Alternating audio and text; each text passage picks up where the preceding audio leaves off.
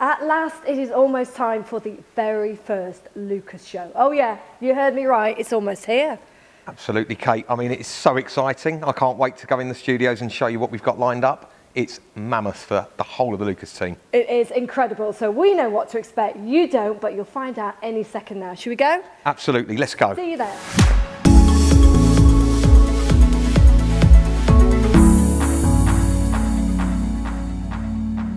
So loving the Hall of Fame here. All inspired by the Lucas team. They're amazing. Looks fantastic. And now up the final stairs to the studio. So absolutely. We've got lights, cameras. And action, Kate. On, let's get into our new home at last. Absolutely, Kate. It's looking great. Hello and welcome to the very first Lucas show with me, Kate McIntyre. And me, Danny Lucas. Now you can see we're already excited. Do you need to pinch yourself that actually your dream has now become a reality? To be honest with you, Kate, I can't believe we're here. It's finished. It's looking amazing. Absolutely outstanding. So tell me, I mean, Danny, the more I hang around Danny, the more I know his mind never stops. So at what point did you think, do you know what, we need a show here to put out to our business and really keep them informed about what's going on?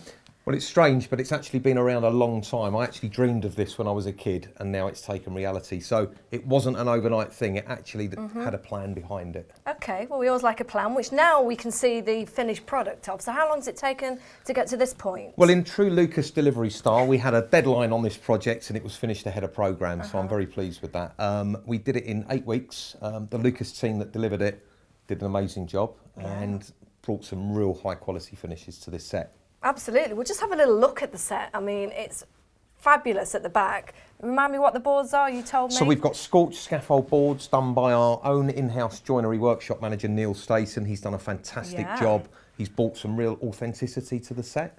But there's also some innovation as well that we'll see as we... Of course, and 2 hot seats that we're going to have guests in as well. Absolutely. So how often are we going to be on air, do you think? So every fortnight, look out for the Lucas show. We're going to have a spin-off podcast and news show as well. So there's a lot of content coming and it's really exciting And stuff. what kind of messages are you hoping to get across? So we've got innovation, technology, digital, we've got women in construction, we've got diversity, mental health, you name it. It's everything to do with the world of Lucas and what I consider to be tomorrow's construction industry. Yeah, and you can see it all here first, exclusive to the Lucas show. Absolutely. Now, I know obviously we're very excited. I know the team have worked through the night on this project as well for some time to get it to this stage, and we didn't want to wait for people to see the show. We wanted to give them a little sneak preview. At the Lucas quarterly gathering, got some amazing feedback from the guys. And the lovely thing was quite a few people at the event had actually been involved in building the set, so for them to see it was fantastic. Oh really? I mean, it brought it to life for the guys involved, definitely. So they helped build the set. Let's talk about the set design, which leads us seamlessly onto our first guest, Danny, that I'll let you introduce. Absolutely, I'm really proud to say we've got Marianne Shillingford with us,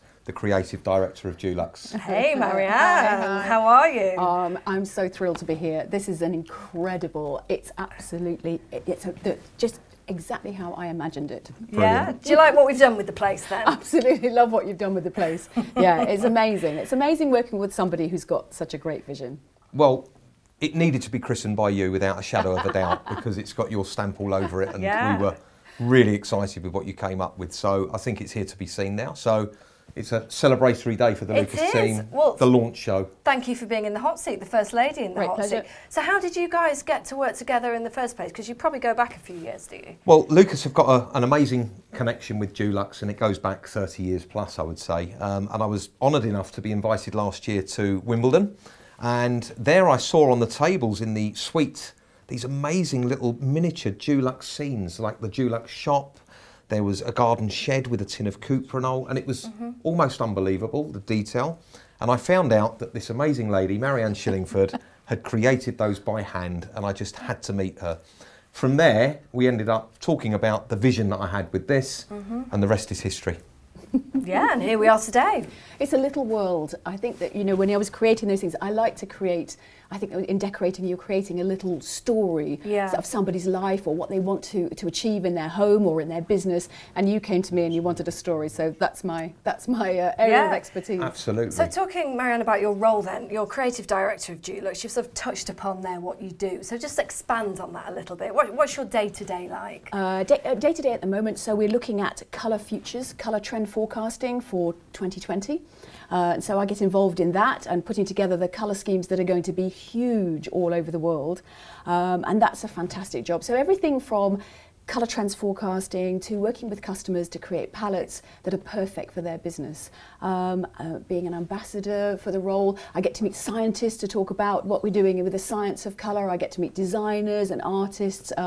It's an extraordinary job, but it's all, my role is to help people have the confidence to use colour to unlock the full potential of their buildings and the spaces that they live in. Yeah. So yeah, very different kind of thing every day, something different every day. And talking about those forecasts, I mean, it's obviously 2019 now, so you did it quite ahead of time then for the next big colour. Yeah, we're looking at 18 months ahead. We are forecasting for in 26 countries, 80 markets, with a laser beam focus on colour in paint, which is quite unusual. So we gather together stories of what's happening in the world, everything from design and technology, and we gather together some experts to represent all of these elements of colour in the world. And we lock them in a room in Amsterdam in our aesthetic centre for 3 days, and we ask them about the big stories in the world that will connect us together as human beings. And then when they go away, we distill that narrative into stories of colour. And that can be colours that are inspired by new materials, colour that are inspired by how we're spending our money in the future. And we start to put together a story, a trend story of colour. And it's quite small amounts of colour, but they tell big stories that connect the whole world together. So our customers can be really confident that the colours that we're suggesting are going to be the colours of the future. That's tricky though. It's tricky. tricky. I have to ask, have you ever got it wrong? We've been doing this for 26 years, so 26 years of colour forecasting, the last 15 years of colour futures, which is our global trends forecasting. Every now and again there's a little anomaly. So suddenly there'll be all of this wonderful thing about, you know, gold and black, which happened in the in the 90s, and that kind of like came and went. But then you start, because you've been doing it for so long, you start to see really strong connecting threads, and we haven't got it wrong. We just don't get it wrong anymore.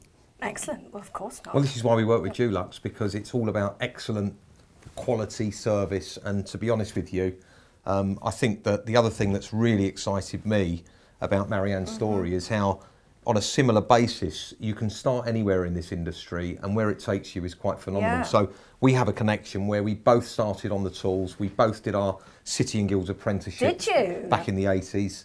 And look at the career path. I mean, Marianne's creative director of Dulux. I mean, it's such a place to be, and I think this is why this whole world of colour, innovation and transformation is so exciting. And it's really interesting because you never know where that direction is going to take you. I mean, you probably, when you were starting off on the brushes many years ago, had no idea where you'd end up. I think that's the fun thing about people don't think you can paint. You think you're sort of sitting here in this stately position of creative director, but I can paint most guys into a corner, I have to say. So if you want to paint off, I'm your woman. A great British paint off, of course. Great British paint off. That would be fantastic, wouldn't it? But and I will say, every single day of my working life, I pick up a paintbrush and I'm using a paintbrush and using colour. So I'm mixing colour, using colour and using paint, and that makes me happier than you can possibly imagine.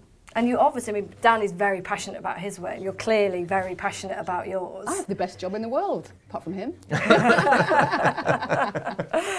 Yeah, it's difficult sometimes, isn't it, though, when you're looking ahead. I mean, I know, looking at fashion and what's going to be trendy next year, what's not, you know, where do you look for the ideas, where do you pick your little bits of inspiration from? I mean, I guess you take it from everywhere.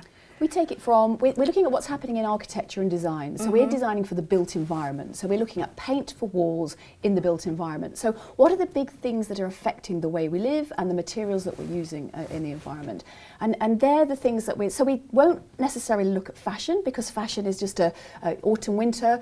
We're looking at, we need the decorating cycle between 3 and 5 years. So we're looking that far ahead. Because if we suddenly come up with a range of colours that's just a flash in the pan, nobody will would use them or trust you. It's not a flash in the pan. It's something that has to have longevity, and it has to have a really robust process of trend forecasting. So Danny, have you always had your finger on the pulse of the changing trends of colour? Well, I'm quite excited that we're more involved today, and it's a new way of working, because I mean, I certainly remember back in the 80s that you had the magnolias, that was the builder's finish as they called it.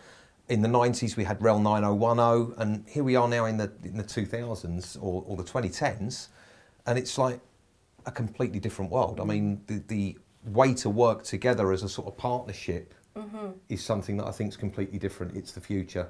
And of course, with Marianne's explanation of where colour's going, I think it gives us a lot more tools in our kit, if you like, to offer people a lot more than just being a painter. Yeah, absolutely. And talking about, you know, myself and friends when they want to do a bit of decorating, everyone's getting a bit bolder now, aren't they? They're sort of experimenting more with colour and they're looking for inspiration, but maybe they don't quite always have the know-how. So for anyone out there who's looking for a bit of inspiration but doesn't have Marianne on speed dial, then I have the perfect gadget for you. Danny told me about it earlier in the week, so I went out and put it through its paces. Take a look at this. We take inspiration from all around us, but sometimes it's good to get a helping hand to put a name on that perfect paint colour. This is a product that we developed in partnership with Dulux. We've called it Colour and Concierge, and it's a complete end-to-end system that will allow you to take paint colours or any colour from around you. It also enables you to order all of that paint that you've scanned with your local Dulux Decorating Centre. There's an interior design tool to top it off as well. It's got the functionality to allow you to explore complementary colours, split complementary, triadic, etc. To kind of be a complete interior designer in your pocket, if you like. What's the technical stuff going on in there? So the hardware that lies behind it is it's solid state hardware that's squeezed into this sensor. And the sensor itself is actually smaller than a ping pong ball, and it weighs about 17 grams. So it's small enough to wear on a lanyard, which is as we supply it, or use on a keyring. Inside of this, you've got two light emitting diodes, which once it's up against the surface, it stops any bleed of natural light. The white light emitting diodes will effectively light the surface in a uniformed way at a predefined angle, and then a little sensor which you can just see in there will then take a snapshot of that colour, work out the sort of dominant colour that's in that image, and then match that up with Dulux's existing database to find the best match in the database for you. I know I've paired this up already, so we can literally point that on any colour anywhere. Yeah, absolutely. So craftily I've worn my paint splattered top, so I'm thinking, could we try and get a name on this lovely blue colour? We certainly can. Wow, that's literally straight up. That was like, what, 5 seconds? Exactly. And now what that's done is it's showing us our scanned surface. Yeah. And it will break our matches down into excellent matches and good matches. So excellent are where the system's identified a very, very close match. Yeah. Not in all cases will Dulux have an existing colour in their database which will be an exact match. So it will then give us good matches as well. But they do today. So this is striking cyan. I thought it was. Perfect, so you can get as creative as you want on the app, pick some complementary colours, hit order. Exactly. Sorted. Exactly. So now all we've got to do is find someone to come around and paint it. What a neat little gadget. So find out how quickly we can turn my paint colour into an actual pot of paint a little bit later. I have to say, from doing that little film, Colour and Concierge is my favourite new gadget at the moment. I mean, Danny, I know you've worked very hard on this. Kate, it's probably one of the most exciting things I've seen in my 35+ years in this industry. It's a collaboration that we worked on with Dulux last year. I've got one here. This amazing gadget in your pocket. 10 years ago, 20 years ago, it would have been in a case, 20,000 quid. This technology is now on something the size of a ping pong ball, and multiple scans, thousands of scans from one charge, so accurate. But this is now putting an interior designer in your pocket. It allows you to absolutely look at everything, complementary colours, as well as choose your colours. And we are... Marianne can't wait to get hands do you know on it. what? I am so excited. I'm personally so excited to hand this to Marianne. I mean, I feel like you've just handed over a medal. I think you should put it around your neck straight away. This is a creative object of desire. As you say, you know, spectrometers have been around for a long time, nothing quite so accurate. No. And this unlocks the potential for people who are not so confident with colour, of a world of colours that have been expertly put together by an extraordinary amount of expertise that goes into this, that just gives you the confidence to go beyond magnolia, which is what people are so frightened of doing. So by scanning a colour, so it could be a simple material, piece of wood or a piece of marble, and then a colour scheme will come up that will perfectly complement that, and you know it's going to look absolutely beautiful. So yes, it is an object of desire. Well, we've actually launched this in London last year. It's a beta, it's a London launch. We've now got over 1,000 active users in all of the large contractors, developers and architects working with this. It has become an object of desire. It's almost like an F1 badge in the industry to be wearing. Well, like you say, it gives people that confidence, doesn't it? To be brave and to venture out and be bold with colour.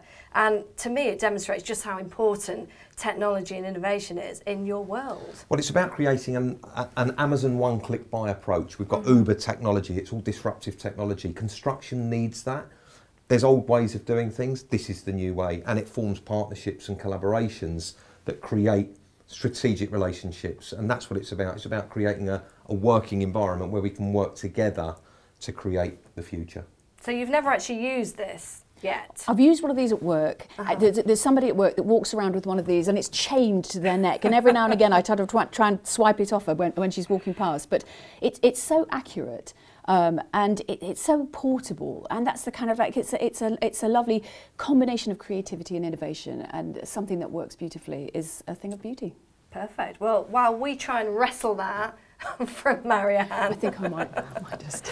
Time to make some paint.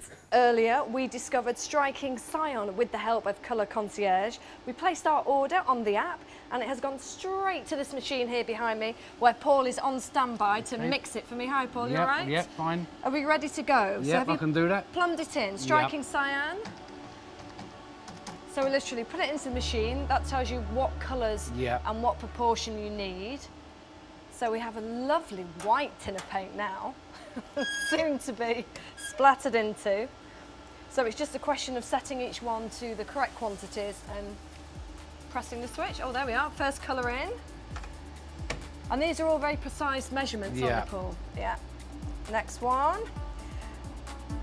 Of course, you've got to be thinking what colours you need to mix, because at the minute that's not looking anything like this. It will look right eventually. So you're going to give it a big shake? Yeah, it's going to go in the shaker. In the shaker, and that was me thinking we'd have to do that. No, so the shaker's that way. Okay, let's go and see just how striking this cyan can be. Let's mix it up, Paul.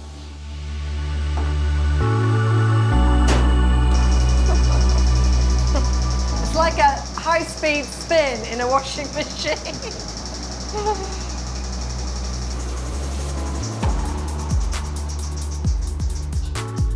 Take it out. Shaken, not stirred, just how I like my martinis. Right, let's crack it open, Paul. So, what are the chances? Let's hope. Oh, do you know what? Just hold that up. Hold that, twist it that way a bit. Look at that. That is bang on. So, as you saw, the absolute perfect colour match there. I'm so impressed with the technology and innovation behind this product. Well, Kate, while we're talking about innovation, we have got Ted Schumann, Head of Innovation from Dulux, with us in the studio. Hey, welcome Ted. Thank you for very filling much. our second chair today. Very comfortable chair. It is indeed. Lovely studio. Do you like it? Like it a lot. Are you sensing Marianne's input from it now sitting in here? Yeah, as I walked in, I thought that's definitely got something about Marianne. Yep. Absolutely. Now, obviously, you saw our little film there and the colour matching I did. Just to show you in more detail, we've actually painted a panel here. Look at the beautiful blue I matched. What do you think? Fantastic, yeah. It looks like it's a skilled hand that's done that as well. Oh, very good finish. I mean, we expect nothing less at Lucas, do we, Danny, with the finishes? Absolutely, no. Every effort goes in, even on a sample board. And Marianne, I know you guessed the colour of this earlier. Striking cyan. And striking it is. It's a lovely punchy colour, isn't it? It is, it's beautiful, it's beautiful. The cyan takes you to the blue, the striking gives you that feeling of sort of how do we respond to that colour, and that just gives us the beautiful name. How do you name the colours then? We do this thing called alchemy, and alchemy is finding two words that take you visually to what the colour is, but also emotionally to how the colour makes you feel. So striking is a really powerful, powerful word, and cyan is the colour, so cyan is blue. There you are. And while we're talking about colours, I've got another board here, Kate, which I will bring out Go on, because I I know bet it's that not as cheery as Marianne mine. will tell us a bit more about grey.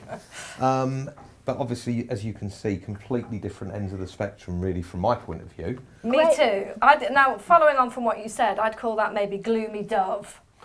That's a lovely word. I mean, yes, gloomy maybe not, but dove is a good name. Grey is such an important colour, and especially at the moment. Grey is the ultimate neutral, and what I mean by neutral is, it's the colour that works with everything. So this grey will make striking cyan look like the star of the show, and so we all need grey, and grey is a fantastic backdrop colour. What tends to happen with colour is people get stuck in grey and they don't know where to go. That's why the colour tool is such a fantastic thing to unlock the potential of a space by giving us more colours that work with grey. Brilliant. Great idea. Well, I think they go Great perfectly idea. together, and yeah, it really makes that kick a bit, doesn't it? Brilliant. Absolutely. Thank you very much. Excellent finishers, Lucas team, as well. Thank so, you. Ted, tell us a little bit about your role there at Dulux. So I've got a really interesting role at Dulux.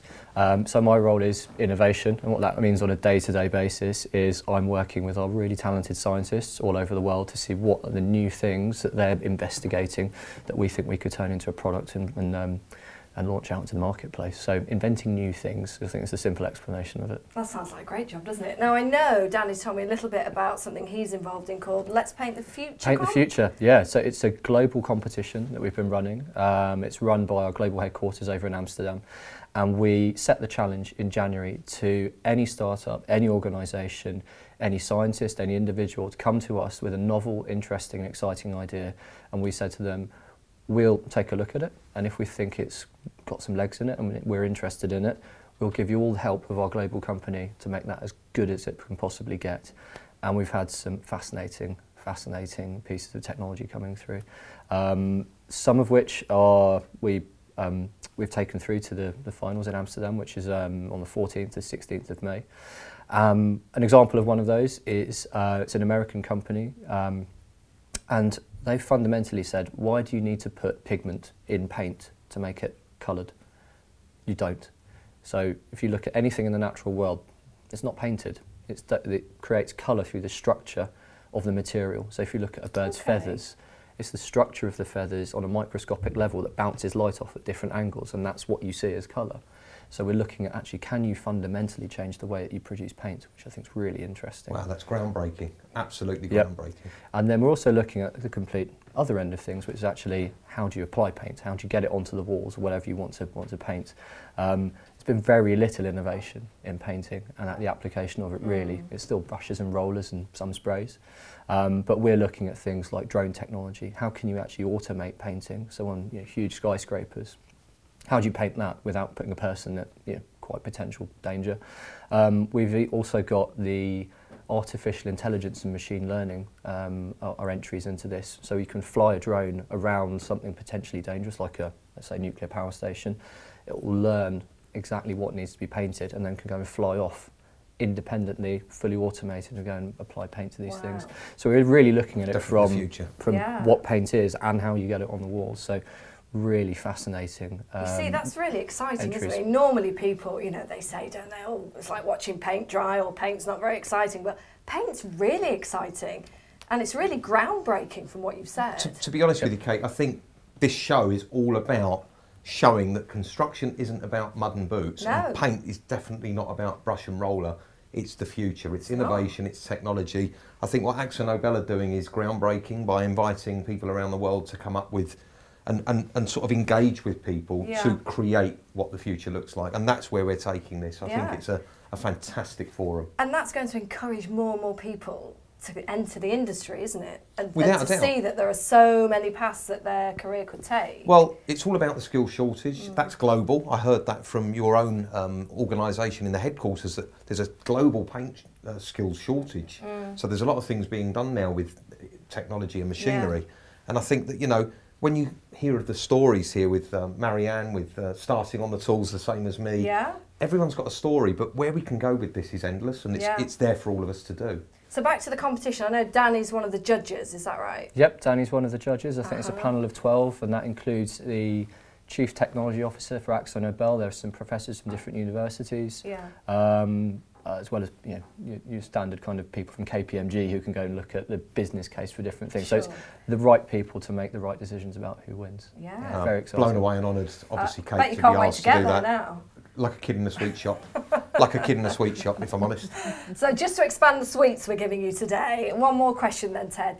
I mean, can you give us sort of beyond the competition now, sort of looking to the future generally over the next sort of 3, 4, 5 years? What little tidbits have you got, that some breakthrough things that no one knows about? Well, some exclusives. Without giving away all the secrets, just a few. I'd lose my job. But just a few. What we're doing is, because AkzoNobel, we make paints for buildings, but we also make paints that go on super tankers, aircraft. Most large car manufacturers will use our products as well. So we've got technology that we can take from those different places and say, okay, would that work in decorative paints? What would it do in someone's home? So we're seeing that particularly a lot of the stuff that we've got in automotive, so those protective coatings that you'll get on your new car that you pay an awful lot of money for, we're seeing that actually those will have a lot of application to the home, to offices, to buildings, to keep them clean, keep them looking good. So that's really where we're seeing a lot of the future innovation coming from. I think it's that applied technologies approach, and we both have a connection with McLaren, of course, as innovation partners there. And I think how they've taken their technology from Formula One and applied it into medical, into aviation, into transport. Dulux are doing the same, AkzoNobel are doing the same, and it's very much the Lucas model. So we create this fusion of tomorrow's world by thinking outside of the ordinary and coming up with these amazing innovations. That's why we're so excited to be working with the AkzoNobel team and Dulux in the UK. Oh, it's a great partnership, isn't it? Great partnership. So talking about good partnerships, so these guys are sitting next to each other in the studio here. I believe their desks are next to each other at work. I don't know how much work goes on there. So how do your creative and innovative roles combine in the office? It's normally me asking Marianne stupid questions and then Marianne saying, well, do you actually mean that, or are you thinking about this? Or it's me normally getting some of the rubbish from my desk and it's spreading over into Marianne's area and she knocks it away. It's like the left hand and the right hand side of the brain working together perfectly. I think we're the best desk buddies actually, because it is, we just chat to each other and bringing creativity, a creative slant to innovation. That's quite something, don't you think? Yeah, absolutely. I think the way we approach innovation is we don't treat creativity and science as separate things. Yeah. And I think we both think like that. So I think it's just having that openness to think, let's get as many different perspectives as possible on this potential problem. And that works brilliantly, as Marianne's got a very different perspective. I have biscuits in my drawer too. Ah, I see. We won't ask what else is in your drawers. Some of those NYX colour scanners. That's it, isn't it? No, Marianne's already got one in her bag. She's already got one. Well, thank you guys for coming along and helping us christen the Lucas Show studio. I think it's been a great first launch show, Kate. I couldn't have asked for more. I mean, fantastic guests. Yeah. The christening of the studios that Marianne put down on paper originally and seen it brought to life. Well, time has whizzed by. Thank you very much to Ted and Marianne. You've been brilliant guests, haven't they, christening our show? Absolutely. We're so delighted to have had you on the show. Thank you so much. Thank you. Thank you. So we'll be back in 2 weeks' time. But before then, Danny, come on, what have they got to do? Lucas UK Group, go on our social media, follow us, share, tell everybody about it, and make sure that you subscribe to our YouTube channel so you get notified of the next show. Brilliant. So, it's your show. Don't be shy. Get in touch. We'll see you next time. Bye. Bye.